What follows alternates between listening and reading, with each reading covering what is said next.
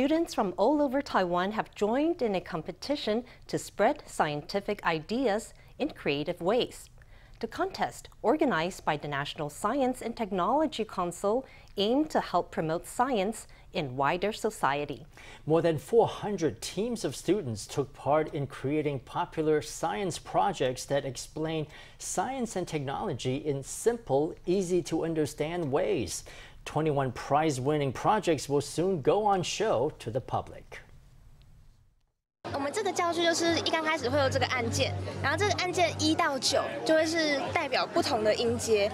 High school students are excited to talk about the principles of fiber-optic communication using this analogy. A transmitter bulb lights up, creating an optical signal, which is received by a solar panel and converted into an electrical signal. That sets off a specific musical note. If this experiment doesn't make everything clear, no problem. The team also created this video to explain the same ideas. 如言何以，无不甚解。这套光通讯的教具将会让你了解光怎么传递讯息。 Medical students made this app to spread information about clinical treatments. The astronomy club at another school produced these short videos on phenomena like black holes. It's all part of a competition organized by the National Science and Technology Council, aimed at raising the public standard of scientific knowledge and cognitive reasoning skills. Students entered by submitting a proposal or a short video for a creative project to spread scientific ideas.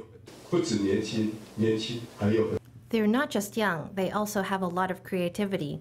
Now, if everyone steps up to promote science, I think that science will become pervasive in Taiwan faster. 因为我们都对科学很有兴趣。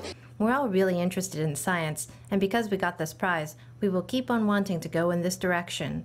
我们觉得在写这些科普文章 We think that actually sometimes it's not very effective when people write these popular science materials or talk about them, so educational tools can really work on that. You can download some apps or click on web pages. The competition attracted entries from more than 400 teams of students from almost 90 schools. A prize-giving ceremony will accompany an exhibition of 21 award-winning projects on May 26, an opportunity for everyone to learn something new.